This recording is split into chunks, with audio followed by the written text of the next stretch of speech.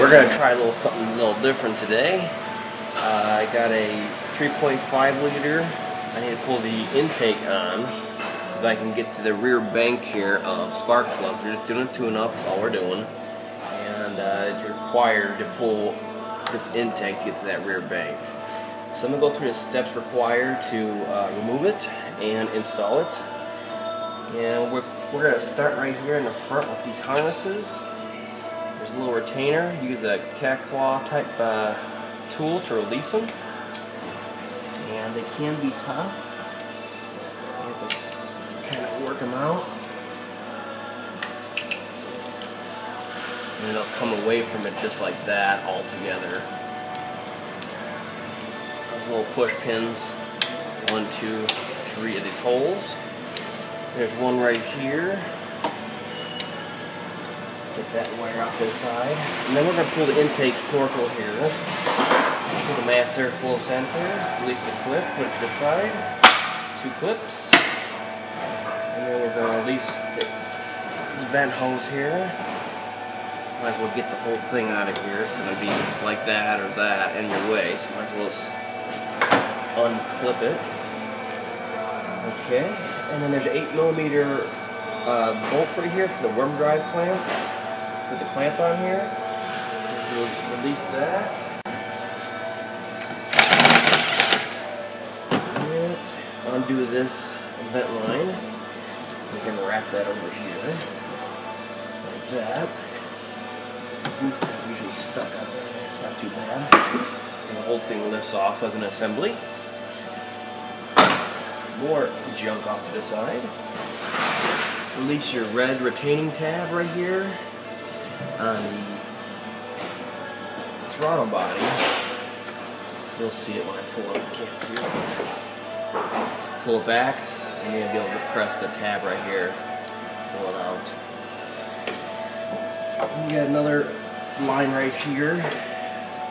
Quick release, that little yellow tan right there. Get it off to the side. You can release it over here. Same thing, cat claw. Comes in very handy. Now instead of fighting it back and forth, I release it from the vent valve here. Just follow it over, and you can release it. Same thing. It's got a yellow hang on there. Just like that. Get it out of the way.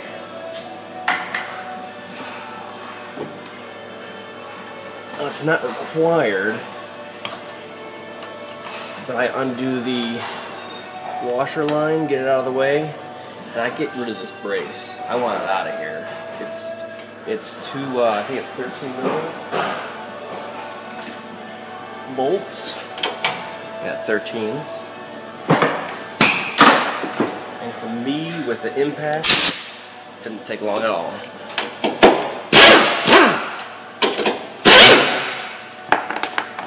Up there.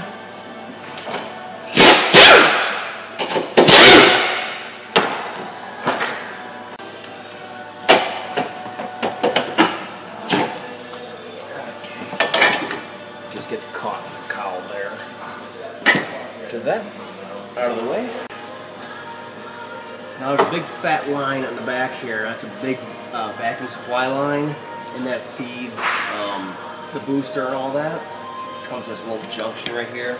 We already took this off the rear intake. So instead of fighting that clamp, it's best to just release it over here. It's got a quick release, it's kind of nice actually. This will all come off with the intake then. There's a 8mm bolt right there underneath it. That's a bracket that supports the intake. We can undo that.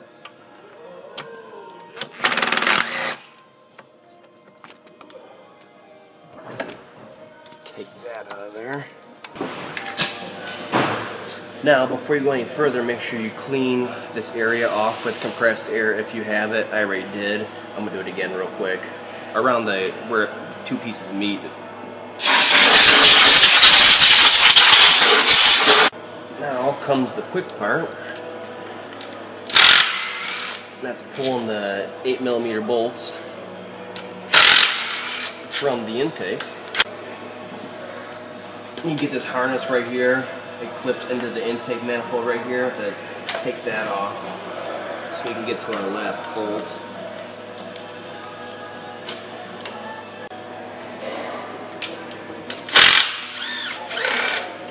We got a bracket back here. There's an 8mm bolt right here also. Don't forget your 8mm bolt right there. It supports the fuel line. And you could turn that back and out of your way. Now you should be basically free except for this PCV line. See it?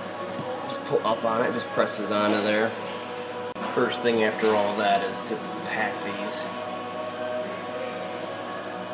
before we start trying to touch anything. Alright, make sure your sealing surface here on a lower intake is nice and clean, and you know, scrub it up, and then in the end wipe it down with some brake clean on a rag. And then we're going to do a final cleaning of these ports with compressed air if you got it.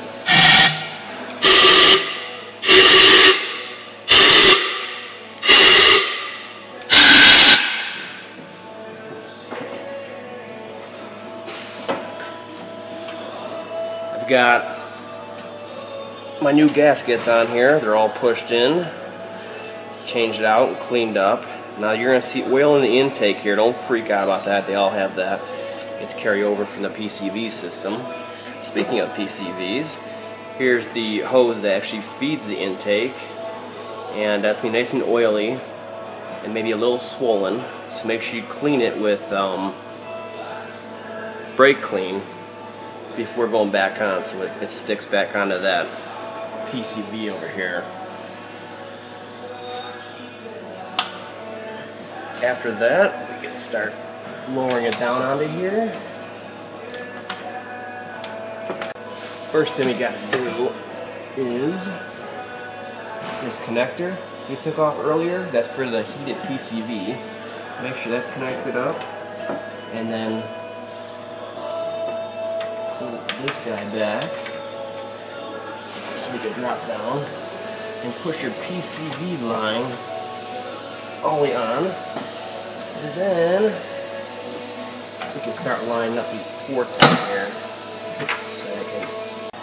At this point in time, this little 8mm bolt that we took out that supports the intake on this side underneath the throttle body, we're going to put that in by hand right now. We can now get this one aligned by hand again. This upper intake bracket, okay, that's in there. Now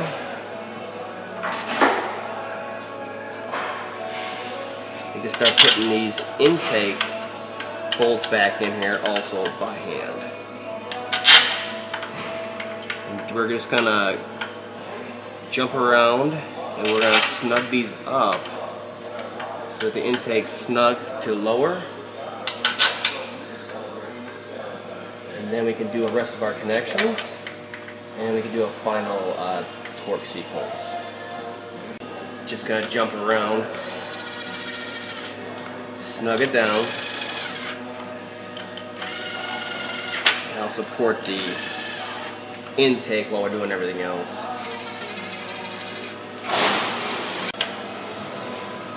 All three of them. And then don't forget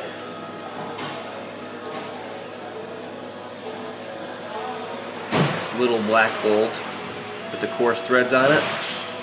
This little bracket right here supports the fuel line. We can just tighten that down at this point. Connect our electronic throttle body back up until it snaps. Push the retainer.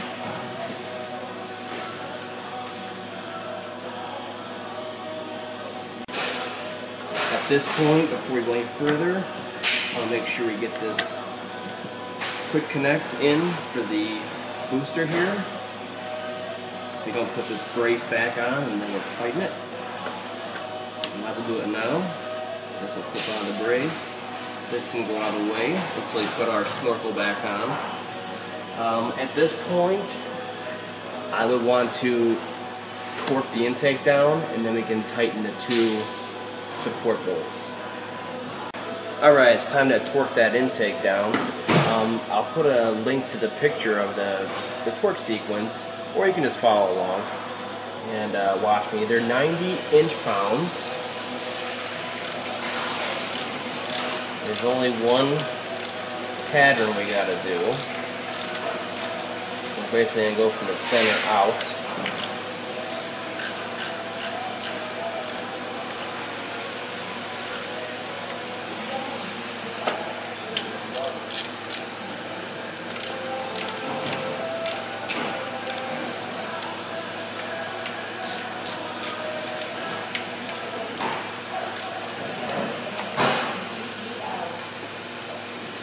And yes, I really do torque the critical components as I'm showing in the video. This is not just for the video.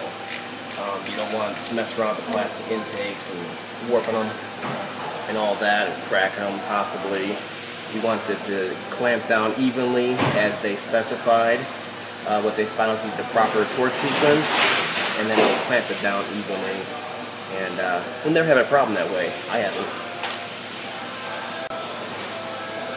Now that we're down to non-critical bolts like this one, and this is all torqued down, we can just tighten these to support it.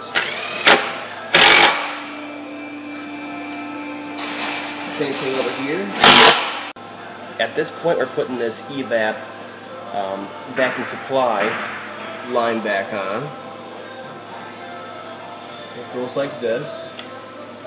We'll hook it into this side first. Get our push pin in. We could stick it into the purge valve until it click like that. Now everything back here, all our vacuum or booster, everything is done. We don't have to dig back here anymore. Put that brace on. I'm going to do the air intake snorkel next. Make sure there's no excess debris that got blown into here. Just gonna throw it on there. It's nice, it just comes as an assembly. On and off. Just make sure you wiggle it all the way on there.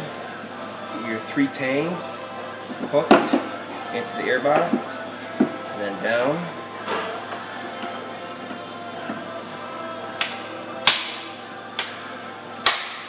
Mass airflow sensor. Push until it clicks. You can do this. Vent line at this point. Lay it back down. Before we forget, crankcase ventilation line. So they click nice and tight like that, and get tightened on this clamp.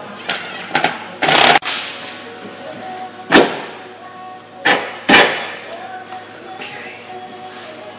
Put this support back on.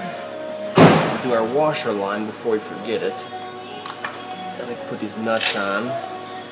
And you can follow the witness marks on the cross brace itself for alignment. Basically falls back into place.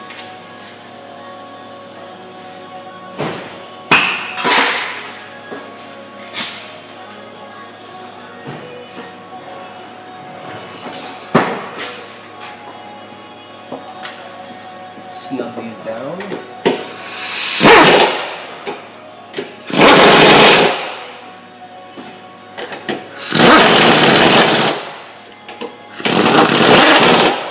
And then we'll torque those.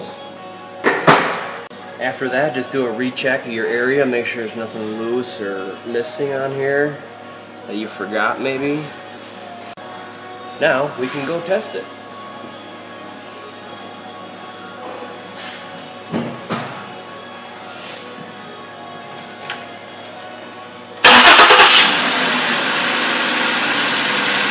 Alright, so that wasn't so bad, was it? The upper intakes on these are actually easier than the old 24 valve docks on the Tauruses, and there's a lot less connections and all that, no EGR to deal with.